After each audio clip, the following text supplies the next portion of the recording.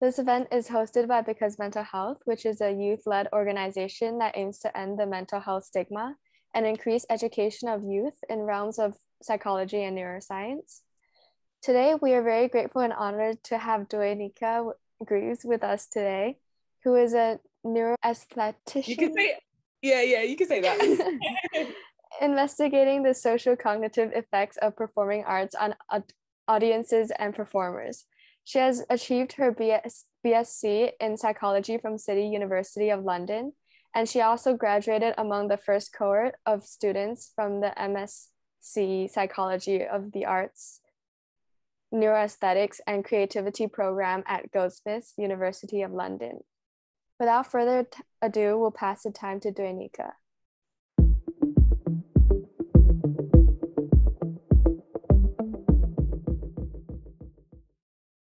Hello, everyone. Nice to meet you. Thank you for coming to this talk as well. So this talk will basically be about my journey to neuroaesthetics. And obviously, if there's anything that, say if you can't hear me or anything's not working, someone just say something, because then I'll be able to hear, because I can't obviously see or see the chat or anything like that. So yes, about me right now, as you already heard, I had a wonderful introduction. So right now I'm in my first year of my PhD research at the Institute of Cognitive Neuroscience for University College London. But before we delve into my actual journey, the question is, what is neuroaesthetics? So this is the definition that I've basically taken from the website for neuroaesthetics, because it describes it quite nicely. So it says the main objective of neuroaesthetics is to characterize the neurobiological foundations and evolutionary history of the cognitive and affective processes involved in aesthetic experiences and artistic and other creative activities. Now you might still ask, I still don't get what that means. So I've broke it down. So neurobiological foundations, this is the study of the nervous system and how the brain works. Evolutionary history is the development of life on Earth. Cognitive processes is the mental processes involved in knowledge and comprehension. Affective processes is feelings and responses. And aesthetic experiences is when you engage with art and you have an affective response. You engage with something that you find that triggers some kind of emotional experience within you as well. And obviously artistic and creative activities, you know that's like performing arts or visual arts and stuff like that.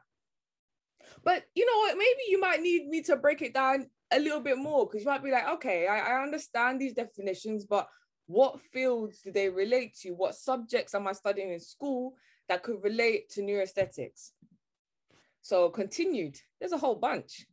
So we've got philosophy, you've got the philosophical aspect. And why is philosophy so important, especially to the sciences, is because we're looking at concepts. And in order to find a concept, a lot of times you need to define a concept. So say, for instance, like art, you might be looking at the philosophy of art. So if you come from a philosophy background, neuroaesthetics is a field that you can also get into as well. Oh, let me go back here. Psychology, which is one of the obvious ones, psychology looking at human behavior. And when we're looking at art and how humans interact with art, that is basically how psychology feeds into neuroaesthetics. And we've got neuroscience, which is actually in the title of neuroaesthetics. And that is because we're now looking at the brain. And as I said before, we're looking at the processes that were there and that may have come through our like evolutionary history. We're looking at the processes, the cognitive processes in our brain as well. And what kind of brain areas are active when we're engaging with art or when we're engaging with things that trigger an emotional response. And not only with psychology as well, neuroscience comes in with the kind of techniques. What are the techniques that we're going to use to basically find the answers to the questions that we are asking about humans and the interaction with art? Then we have biological theories. So biological theories links to the evolutionary side of it. So it's kind of like, what kind of things were in humans a long time ago that might be evident now and might be the answer to why we maybe prefer certain things or why we behave in certain ways, or what does art mean and how has that like changed across the ages? So you can kind of see how these are all feeding in to each other. Then we've got aesthetic science. And now aesthetic science is actually the study of, so aesthetics is it used to be before focusing on what you find pleasing, like why do we like what we like? It was a hugely on pleasure, but now it's also about why don't we like certain things as well? And then using scientific techniques, specifically psychological, maybe neuroscientific techniques to find out why, say when we're looking at art piece, why do I like maybe visual arts, but I don't like maybe performing arts, or let's say in visual arts, why do I like visual arts, but I prefer paintings in a gallery compared to graffiti on the street? Like there's studies like that that are out there trying to explain through scientific techniques why we like what we like. And then we've got the arts as well. So maybe you might be coming to neuroaesthetics from the arts direction. So you might come from performing arts, so dance, music, drama, acting, film. You might come from visual arts, so photography, contemporary art. It's just anything that's in the arts. Neuroaesthetics could be a field for you as well. But we're also looking at the creative process. We're looking at what do creative people do? What's happening in their brains when they're being creative? What might trigger someone to be creative? And what does this result in for the world? So looking at things like that as well, that's embedded into neuroaesthetics. And then lastly, aesthetic responses, judgments, and experiences. So that's just like, as you can see the little picture there, it's just our emotions or our responses to certain things. So all of these things added together is used to create research within neuroaesthetics. And what is nice is that science can be used as a lens into the arts, and the arts can be used into the lens of the sciences. So it's a nice feedback loop that's happening between all of these fields. So I've got some book recommendations, and I put a little note there, university level as well, because there's currently, from my knowledge, there's no books that are from like GCSE to A-level type age. But I feel I put these books here because I've read them and they're written quite well, and they are quite similar to what you would want transitioning from say like A-level to university level, because it's quite basic across like the subjects and stuff like that, and it's just nice to read. So if you want to know a bit more about neuroaesthetics or about the research that's happening in the field as well, or creativity as well, these are definitely books that you can get. So obviously if you want to screenshot the screen or anything, or ask me again later, I will tell you, but these are really, really good books. So the question is, I showed you a massive field of research. So where do I place myself within neuroaesthetics? So firstly, I'll look at the arts, because the arts is what I liked first. So I liked the arts before I actually liked science. And specifically within performing arts, I like dance and I like theatre. And I'll tell you more about that when we go through my journey. Then psychology. So that's how I came into the sciences. My experiences of science was literally psychology. So it wasn't biology or chemistry or physics, even if I did do those at GCSE level. But then I went and I focused on psychology.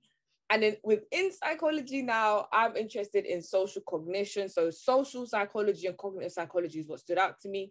And then I'm interested in audiences and performers, because I like being an audience member. I like going to watch theatrical productions or dance productions, but also I like to perform myself. So it's basically looking at that through psychological measures. Then with the neuroscience, I'm interested in the same things again, like social neuroscience or cognitive neuroscience, but this time I'm using brain imaging technology. So it's just about the techniques that I'm basically using. So my journey, how did I get to neuroaesthetics? And what I think is really important to note, and I know I wrote this in a blog that is also accompanying this talk, is that it doesn't matter what journey you have, you can get there, because there's multiple ways to get to the same field. But I'm giving you insight into my journey, just out of interest, and maybe there might be somebody out there who might have a similar journey or might want to just see top tips on how to create a journey for yourself. So I start with primary school. So this is why when I was a child before a teenager, I love theatre, I love creative writing. That's what I love since I was a kid. I was always in the plays that my school used to throw. I used to write, like for English lessons, we'd have to have a like a little assignment, and then when you write a page, you get like a little chocolate football and stuff like that. So I used to write like pages, not because I was trying to get loads of chocolate footballs, but because I genuinely liked creative writing. And that's what I realized first. So I went to secondary school with that in my mind. And I thought, okay, you know, for my GCSEs, I know I want to do drama. That's the main thing. I love theatre, and I know I want to do that. But there you develop other things because you learn lots of other subjects as well. So then my GCSE specifically, in terms of my options, I chose drama, I chose graphics and citizenship. So you can kind of see I've still got that artistic base, but the citizenship comes in where I'm now starting to think about people and society and things like that. But then I was also a student that was quite good at the core subjects. So English, maths, and science. Those were pushed because it was really important that you got good grades in those subjects. Slightly even more important than the artistic subjects. And it was at that time I thought to myself, I don't like that. To me, arts is important because it's in me. That's who I am. I'm an artist. And I understand though why science, English, and maths is important. But I don't see anything as more important than anything, because as I showed you in the slides before, everything feeds into each other. So I was a teenager. And I made that realization at, I think, 14, 15, maybe? I made that realization. And then I went to sixth form because I chose to continue in education, because of course there's other options you could do. You can go into work, you can go into apprenticeships and things like that. But I chose to go to sixth form because I knew that I liked studying, I liked learning, and I wanted to go as far as I could go. So then after, when I went to sixth form, my aim was to create a base of things that I like I'm very passionate about.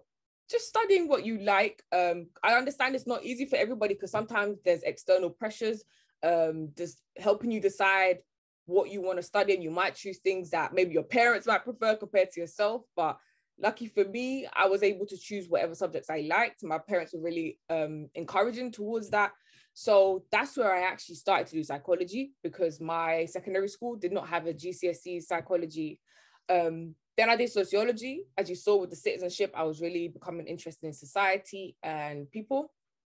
I stuck with my English. So my sixth form had a course that was English language and literature together in the same course, because I'm aware you can do it separately as A levels. So I wanted to do it together because I like, as you can see, I like just mixing things together. And then I also did a BTEC in acting. So I chose not to do the A level in acting because I didn't really want to do like an exam. Like for me, it was just about, I want to develop my acting skills. So a lot of people say to me, you're very young to be thinking this analytically. And I don't expect all teenagers to be thinking like this, but through talks like this that I'm giving, maybe it can show you how you can start to think about what you want to do. And that's if you know what you want to do, because a lot of people genuinely don't know, or you might know and you might change your mind, as we can see here. So then after my my A levels, I thought, yes, I want to go to uni.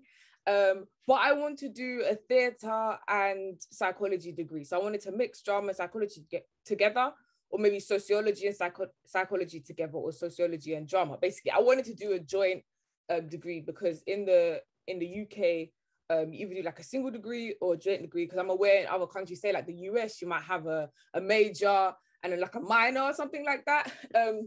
So yeah, in the UK, it's like that. It's like one degree or you do a joint one. But the issue with the joint one that I found out, because I was asking a lot of questions when I went to open days, which is a very good thing to do, is that the modules that they taught me in my second year, they were not accredited by the British Psychological Society. So that's one thing to check. Depending on what you want to be, if you know what you want to be, a lot of fields have like societies and associations. It's good to check to see what degrees can lead to your accreditation and future development. So that's what I did. And I found out that, as I said, second year modules were not accredited, because I think it was in the second year where they started to merge. But in a single psychology degree, in second year, you learn the core modules like social psychology, cognitive psychology, biological psychology, statistics, and all that kind of stuff.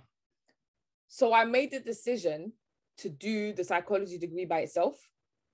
And then I pursued my artistic interests outside of university. Now, you can do clubs in university. There's like so many societies. And if there isn't a society that you like, you can make one.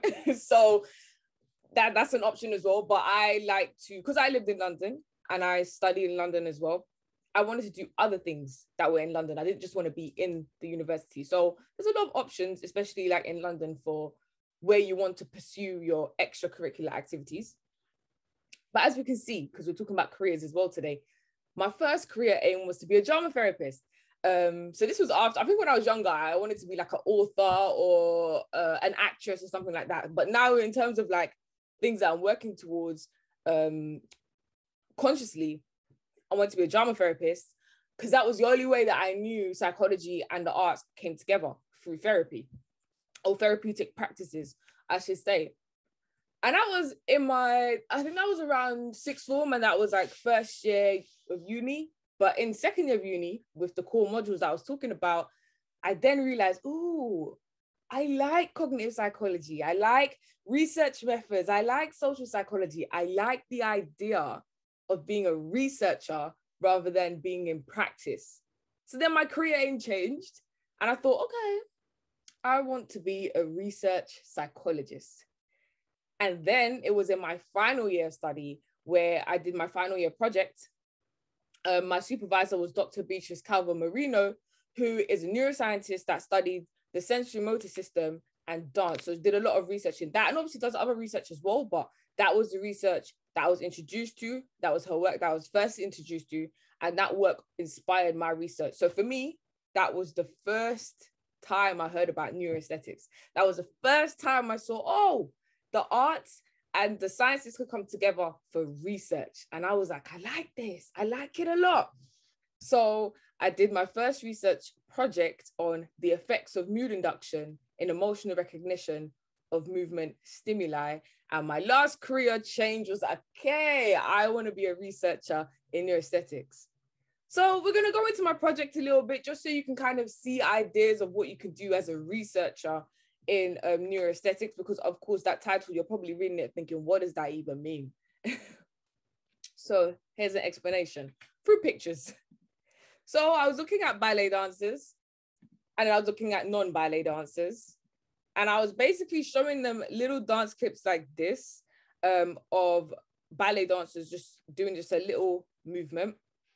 And I wanted them to rate on a scale how happy or sad they thought the dance was. And then I wanted to see the difference between ballet dancers and non-ballet dancers, and see whether the ballet dancers might be better at telling me whether a dance clip is happy or sad, because they practice it. They have to watch these clips for their practice. So I was using this as a measurement, a visual analogical scale. If anyone knows what that is, just from 0 to 100 kind of thing. Like, what do you think? And then here is the twist. But what I was doing was I was doing this thing called mood induction, which is when you, I don't want to say the word manipulate, but it's when you can, okay, so you can make the brain have the same activity as if, so say you're smiling, right? I can make the brain think you're smiling. If you hold the pen, say the first image, you hold the pen between your teeth like that, your face is like this, but nothing is actually making you smile. But because your face is like this, and the pen is there so you can hold it through the study, because it's quite long. It's like a 45-minute study. You have to hold the pen like that. And then basically your brain is now activating the same areas if you're happy. So it's kind of like if I am, so mood induction is basically that. You're kind of making people feel an emotion, making the brain think it's feeling an emotion, but it's not actually feeling the emotion. So I wanted to see whether that then affects your rating of a happy and sad dance clip. And then I was using these things called galvanic response electrodes, where you basically put it on your finger like this, and it takes your sweat level. So you can't actually see them yourself, but the electrodes can pick it up. So what's quite nice in psychological research and research that I continue to do is nice when you take more than one measure. So you can kind of see how dynamic you can pull things in to basically get the results that you want, and the kind of equipment that you can use to do that. So we'll continue with my journey. I said that was just a little explanation of the kind of research you can do and how arts and sciences can come together, or arts and psychology specifically came together for me.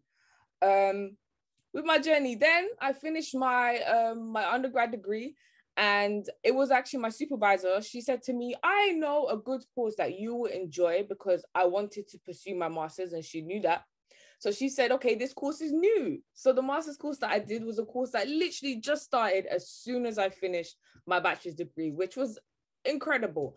And it was led by Dr. Guido Orgs and Dr. Rebecca Chamberlain. And obviously I'm putting the researchers' names there in case you want to research their work and see what they do, because all of the researchers that I've mentioned conduct research within neuroaesthetics or art science research.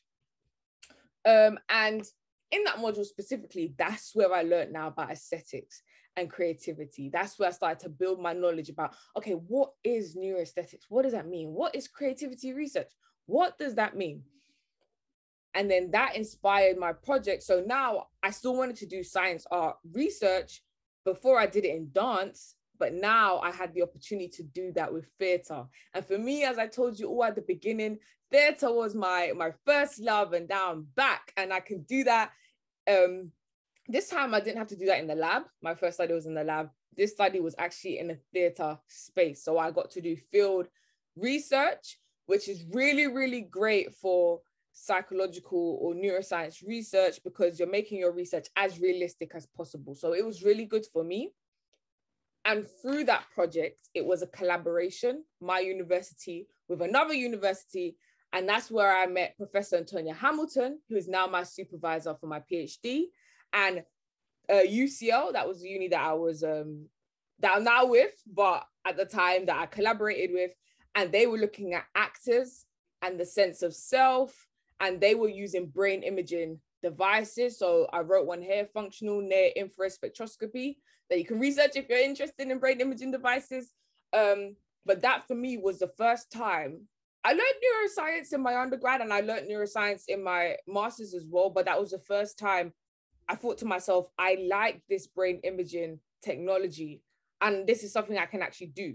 Because beforehand I thought, oh, this is too complicated. I can't do this. Like, I knew about it, but I never thought that I would have the skill to do that. But being able to be in a lab space where they were doing it and to have encouraging people around me who are showing me how to do it is really helpful. So that's another top tip to take in as well. So I'm going to explain my study a little bit just so you can understand what I'm talking about. I was looking at the effects of audience participation on audience engagement in theatrical performances. What is that? I was looking at, okay, so there's a performance happening on stage, right? If the audience members go on the stage, but then there's some audience members who remain in their seats and then watching a performance, and this is actually the performance that they were watching. It was a deconstructed version of Midsummer's Night's Dream by a theatre company called Flute Theatre, who I'll speak about later. So if they watch this performance, and then some of them actually get to go on the stage and do a bit of performance, a bit of games with the actors, does that affect their engagement? Like, will they enjoy it more? Do they feel more connected to the performance?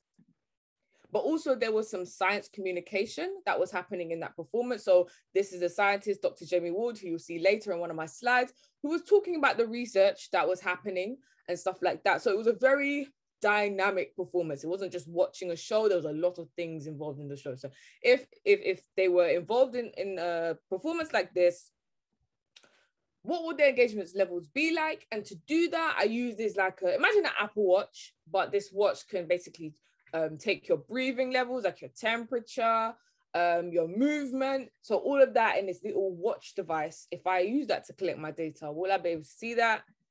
And then I also use some self-report. So questionnaires, basically. I gave the audience members questionnaires before and after the show as well. So this is just showing you how psychology, methodology can feed into research, how the arts can feed into research and stuff like that. So that's what I was doing. So obviously I wanted to talk about autism as well. And the reason why I'm going to talk about it here is because the theatre company that I was talking about, they do a lot of research within autism, and they've collaborated with the researchers that I've worked with, Dr. Jamie Ward and Professor Antonia Hamilton, to look at how to look at social cognition, so how autistic people basically socialize and how do their brains process this socializing, because there's certain deficits that are in autistic people. And this is specifically working with children. So I thought I would actually show you what an original performance might look like. And then you can see an example of how theatre and neurodivergence can actually come together with science as well. But this is just the theatre and neurodivergence side of that. So hopefully you can, I'll play the video, hopefully you can hear it, but it's just music. No one's talking in this one.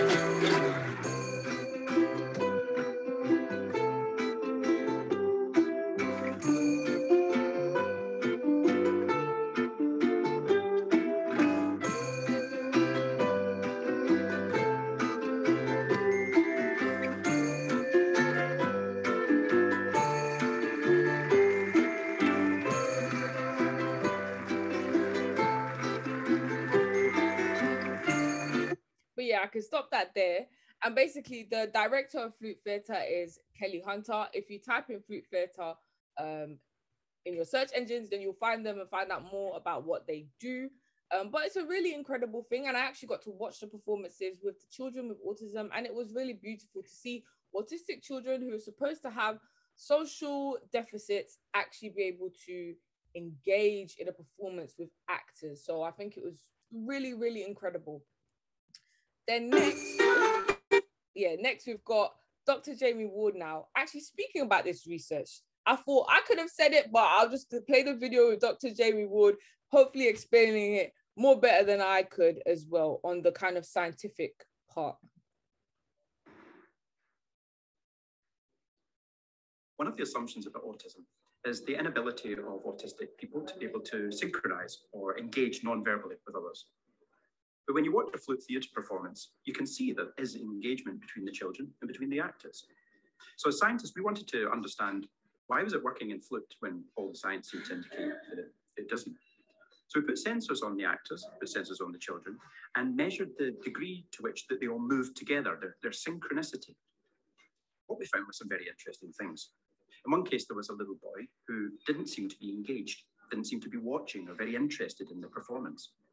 But when we looked at the data afterwards, we found a clear synchronization between him and the actors. There was a real spike in his movement patterns. It turned out he was moving his hand gently in time to everyone around him. He was synchronizing, just not in an obvious way. We found one other person in that performance who was also synchronizing, and it turned out to be his twin sister. So we're finding these social connections and behaviors in autism that we don't expect to see, and we're seeing it through flute theatre and doing some wearable sensing on top of that. Right. So, yes. So that was Dr. Jamie Ward basically explaining, as I said before, the research that we're doing, the same sensors I was talking about in my study, using those with the children as well, and different like smaller ones, because obviously you don't want to use sensors that the kids will find like irritating because they're autistic children as well. So we're going to make sure that the studies are catered for them, but it's just an example of how you can combine neurodivergent studies with theatre and with psychology to understand and to also create things for people, because research like this goes a very long way. Like, it's still going on right now, ongoing studies, just trying to work out what are some of the things that can be used in lessons for autistic children. So it shows you how far research can go and how important it is, because the research that we conduct, say within neuroaesthetics or within social neuroscience linking to the arts, can really change the lives of people as well. So the question is, what do I do now? Linking this to careers as well. So I already told you, I've got the academic route right now, and I'm doing my PhD at University College London in the Institute of Cognitive Neuroscience, and I'm continuing to do my research on theatre and social cognition. But also there's people out there who might not want to continue in uni. You might not want to do a PhD. You might not even want to do a master's. That's fine. That is absolutely fine. There's also the industry. And for me, I work for a company called Ballet Black, which is a company based in London of international dancers of Black and Asian descent. And they are phenomenal. I would highly recommend type Ballet Black into YouTube, look at their Instagram, Twitter, Facebook, and their website, most importantly. They've got free ballet lessons as well, but it's just a really nice thing of how I can involve myself in companies that are already there. And I do audience research and development. So I've taken the skills that I've learned from uni, because I've done like extra modules on marketing and just understanding audiences to actually help companies in the real world. But then also, I mean, you might not want to do that. Or right now you're studying and you're not ready to work as yet. What else can you do? I also do science communication for a magazine, a science art magazine called Seisma. And I'm a contributing writer, and I run an online column called Inside the Mind. So if you Google that, you will find it, where I interview people who are practitioners, so researchers or artists within science and the arts. So it shows there's a lot of things you can do. So away from me now, the question is, where can neuroaesthetics, well, I should have wrote, where can it take you? But then I wrote it as in, you're asking yourself that question, where can neuroaesthetics take me? That's what you're asking yourself. But also, if you're not in neuroaesthetics, there's also things that you could think about in general and apply it to the fields that you like. So once again, using the slide that I had before, remember all of these fields that I spoke about. If you research in these fields, and also other fields that I haven't mentioned here, like engineering, Dr. Jamie Ward, who you just saw, was actually an engineer. So he came from theatre, he has a theatrical background, but is an engineer as well, and links that with neuroscience to look at the arts. So as you can see, there's so many other fields. Be creative with how you think about it. Neuroaesthetics is a very creative field. There's always space for a field in there. There's always a link and a connection. And I'm sure that other fields are like that as well. They just have to realize that there's a lot of space for merging fields together for research and for other purposes. So first, we'll speak about the obvious. Looking at career routes, you've got academia. So that's graduate and postgraduate studies. So you can do your bachelor's degree. Doesn't have to be in science. You could do a normal bachelor's degree as well. So many bachelor's degrees that you can do. Then there's postgraduate studies. So that's like masters.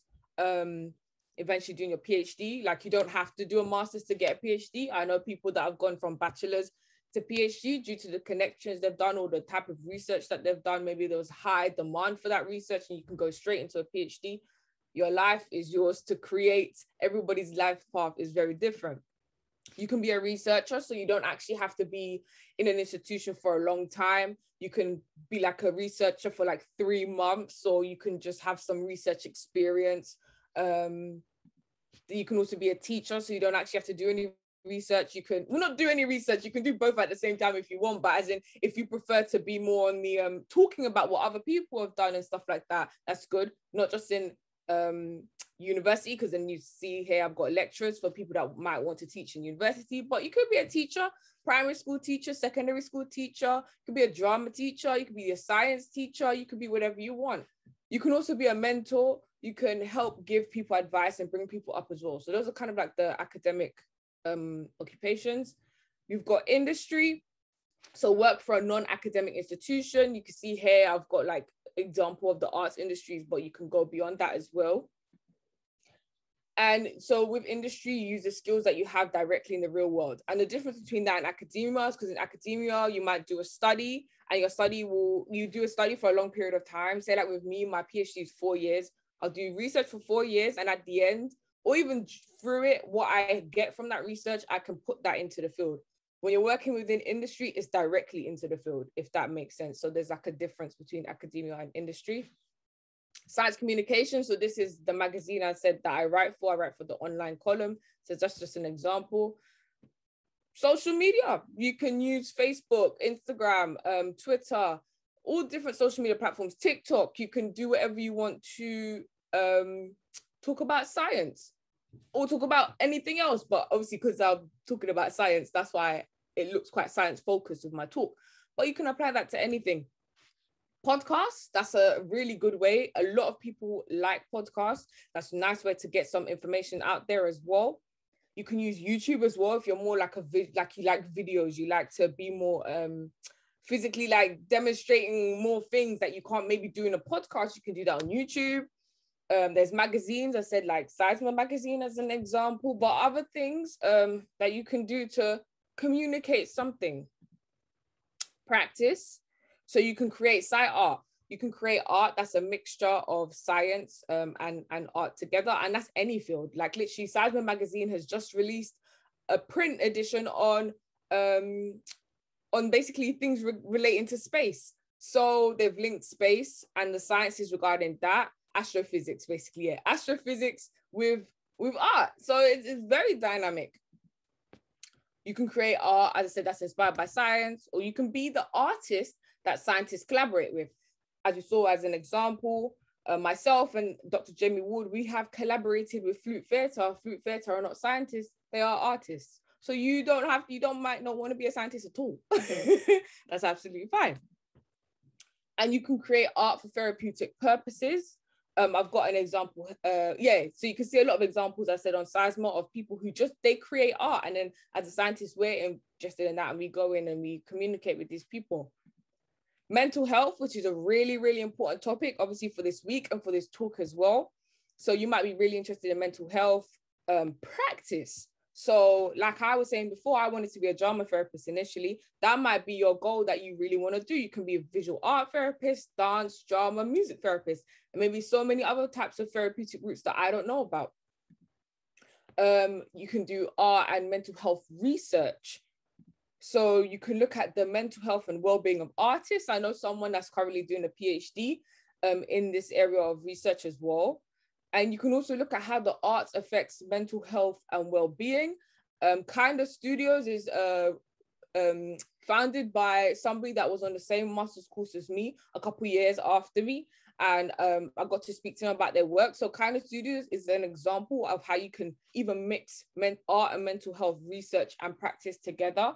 I even read an article the other day about the fact that architects are looking at how they can make buildings aesthetically pleasing. As we know, we live in cities that are developing or areas that are developing and kind of using certain like weird and wacky ways of building things or building areas or spaces that might be good for our mental health. That also links with neuroaesthetics as well. So it's very, very broad, the link between mental health, art and science. So my advice in a nutshell is stay true to your interests. That's what I did. I like drama, I like dance, I like psychology, I like learning about human behavior. So that is what I did. I find it very simple as that. In terms of my advice, I would always tell people stay true to yourself, even if what you like doesn't exist. When I was a teenager, I did not know that neuroaesthetics existed, but I stayed true to myself. And then lo and behold, a new field of research came up and that was perfect for me. So definitely stay true to yourself, but research into your interests as well. And then you'll be able to find if new things have come about or the people that are doing things in your field as well, whether it's like underground or whether it's mainstream. It doesn't matter. Like if you're interested in something that's underground and it's not mainstream, not everything has to be mainstream. Just research into the things that you like. Also note, you can pursue more than one at the same time, or you can choose to do it gradually. Like myself, you saw, I do academia, science communication, and industry at the same time. You don't have to. Your life is yours to make. You can do it one after the other. Lastly, find academic staff and people that can guide you towards the field that you want your career to be in. Surround yourself by the people who can propel you. And that's why I believe I'm here today, because all my supervisors encouraged me onto the next level. I was around people who were positive, who knew about neuroaesthetics, who knew that mixing science and the arts is possible. And I was able to gain a lot of opportunities through that. So in whatever field you're in, make sure you do that as well. And that takes a lot of research, as I said before. So that's the end of the talk. I really hope that was helpful. Obviously that's my email and that's my Twitter as well. I try to keep my Twitter quite science focused and stuff like that. And that's the email for contacting me specifically. But I really hope that this talk was helpful. So I'm going to stop sharing my screen. And yeah, thank you very much. Yeah, do you have any questions? Anything about anything? Doesn't have to be about the talk, but can be about your own careers or like any advice. For the record, I'm not a, I don't work in the career service. So any advice I give is from my own life advice or from things that I've seen from people as well, or like directed to the talk that I've basically been in, just as a disclaimer. But yeah, any questions, throw them in the chat or feel free to unmute yourself. You can put your hand up if you want. It's a very open space. So I've got a question here. I'm going to read it aloud for everybody. It says, I'm also interested in English literature. It's my favorite alongside psychology. And I'm wondering if English literature has any relationship with mental health. Okay. So I'm going to have to think, because obviously I'm not in English literature, but I have studied English literature before. And I feel like it's about how you angle it, in the sense that what is it specifically in English literature that you're interested in, and how does that link with psychology? In the sense that English literature will always link with psychology, because English literature is an expression, say like somebody writing a novel is an expression of whether it's politics in the world, whether it's something that's happening in their life, whether it's just their imagination or something like that. And that in itself is human behavior. So I actually, I can't remember his name. I think it's on my shelf. I'm trying to like see from here. Paul Armstrong. Here we go. Paul Armstrong. I'm going to write that in the chat.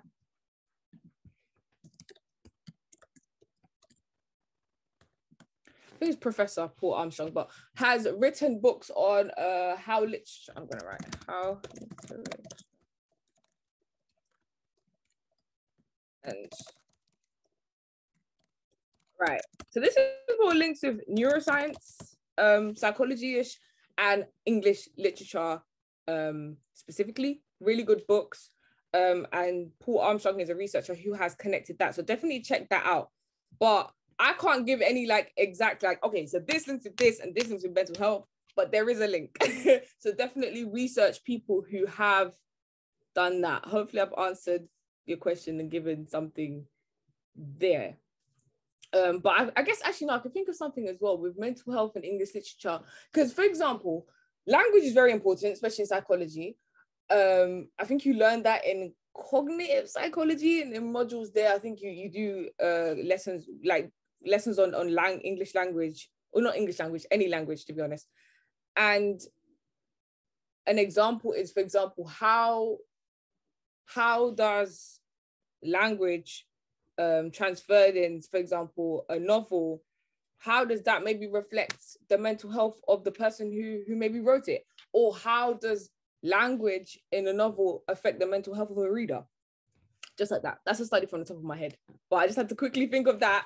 And that shows you how it's very easy to create studies interested in things like that. But as I said, definitely research people who have done that before.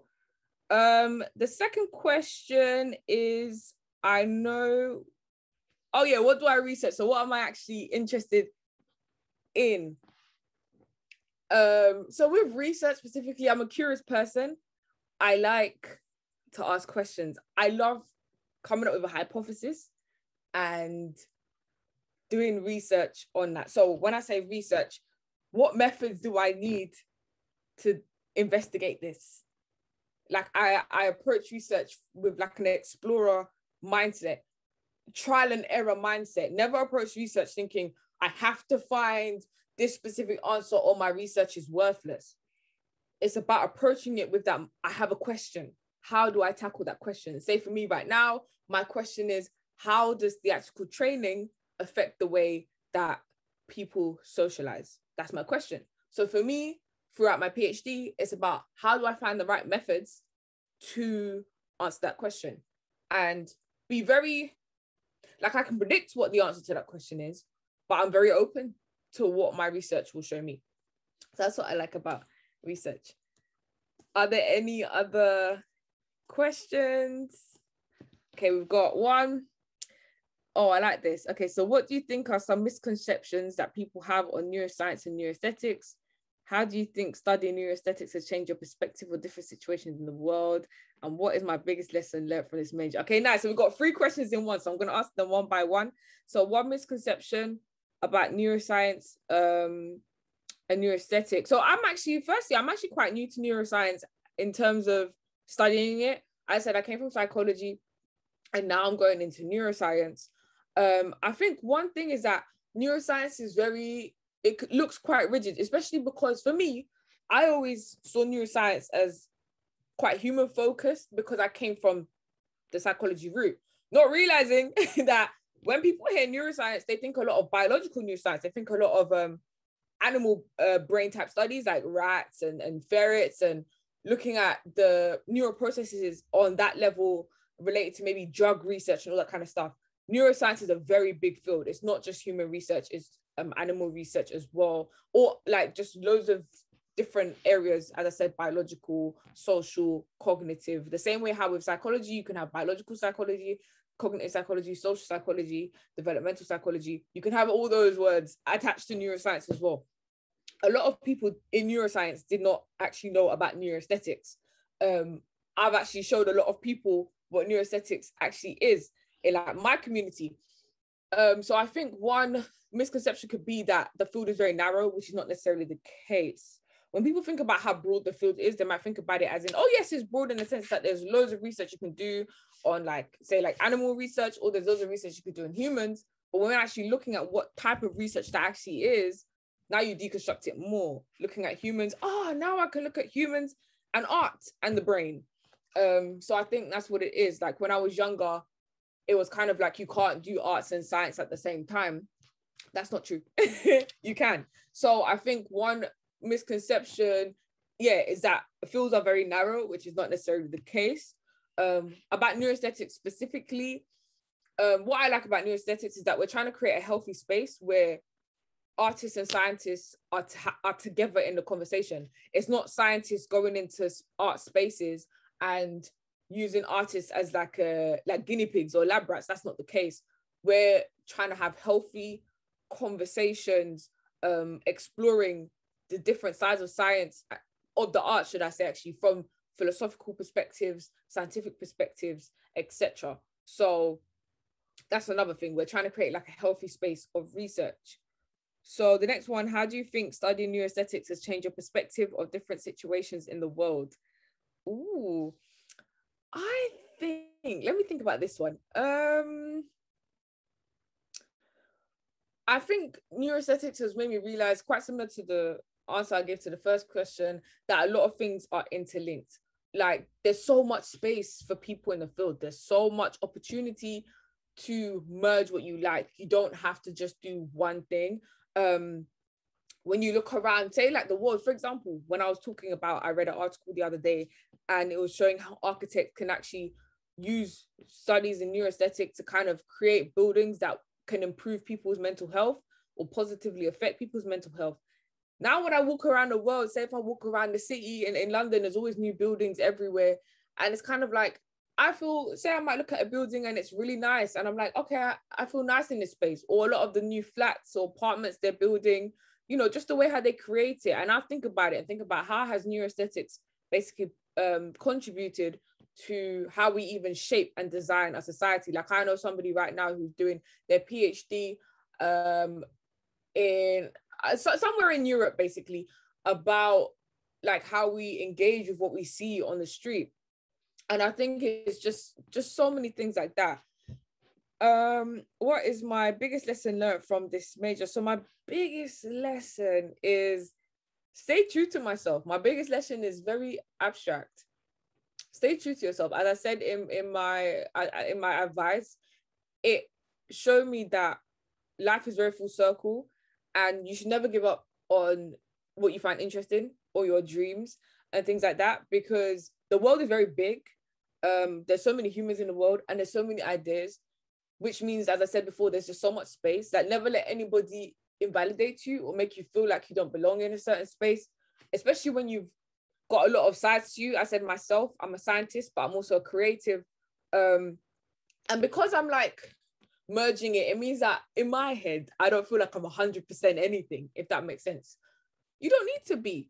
You need to see what you bring to the table and be confident in what you bring to the table. And the fact that you can be a person who can ignite conversations across people, or can understand bits and bobs from fields. Like, never think you need to know everything. That's impossible. Nobody can know everything. You know, you don't have to. The misconception is, oh, you have to be a genius to do this. You need to know everything about, say, like neuroscience. Linking to the first question, like, I need to know everything before I go and do a PhD in neuroscience. No, I can't even name like half of the brain regions within the prefrontal cortex, or like, you know, I can't do that. But you can learn to do that. You can learn to develop your skills. Like, life is a learning process. You're not supposed to know everything one time. As I said, it's very impossible. So don't be hard on yourself. I think that's like one of the biggest lessons that I've learned going through academia. So I think I have a question actually. Is anyone actually interested in neuroaesthetics or science, art, research in general? Like, if you're not, that's completely fine. But just out of interest, just to know, like, is anyone coming up from the younger generation that's actually interested in these fields? And also, I guess it's good to know that research like this is not just in London. A lot of this research is actually happening in I think like Germany, like a lot of those kind of like European countries, like, and that side of Europe, basically. Like, there's a lot of research there. America, I think Canada has a lot of, I've learned over the past years, like, it's in a lot of countries. Yeah, exactly. With neuroaesthetics, is that when people find out, they're like, oh, like, there's a lot of people who like science, art, stuff together, but they don't actually know that neuroaesthetics is even a word. And that's why I try very hard to create contents like, oh, you can check my website. It's literally just my name, literally. And I write blog posts or just things to, I've got creative stuff on there as well, but I just write blog posts and things just to deconstruct it, break things down, because a lot of people don't know. And then they realize, oh, like, I'm interested in this. And it helps give you direction. So, and even if it's not something that you do as a career, maybe you might have a friend who might mention something and now you know something about neuroaesthetics. You don't know who you might help through having a conversation or just knowing that research like this exists, because everything that we find out in life, we don't actually have to do. It's just extra knowledge that maybe we can use to help somebody else. But yeah, I don't have any more questions at the moment. I think we'll wait for maybe another 20 seconds and then we'll end it there if there's no more questions. Yeah, that's fine. And obviously, thank you everybody who did like ask a question as well. And obviously everyone that didn't, thank you for coming still as well. Like, thank you. I hope you're like thinking about something. Hopefully this is like inspire some thought. And as I said, if you're not in neuroaesthetics and you're in another field, think about how you can like apply the same principle to yourself. Like, you might be, as I said, in engineering. Stay true to your interests, stay true to what you like. Say if you don't like the arts at all, that's fine. But see how everything can link. And also just know, as I said, down the line of your life, you can change your interest. That's fine as well. So, oh, thank you so much. Okay, we're gonna end here then. Thank you for attending, all of you, and thank you for Dwaynica for spending time with us today. And if you want to reach out to us, you can always DM us on Instagram, and you also have Dwaynica's social in case you want to reach out to her too. So yeah, we hope that you have a great rest of the day, and we look forward to seeing you in future events. Bye, everyone. Thank you.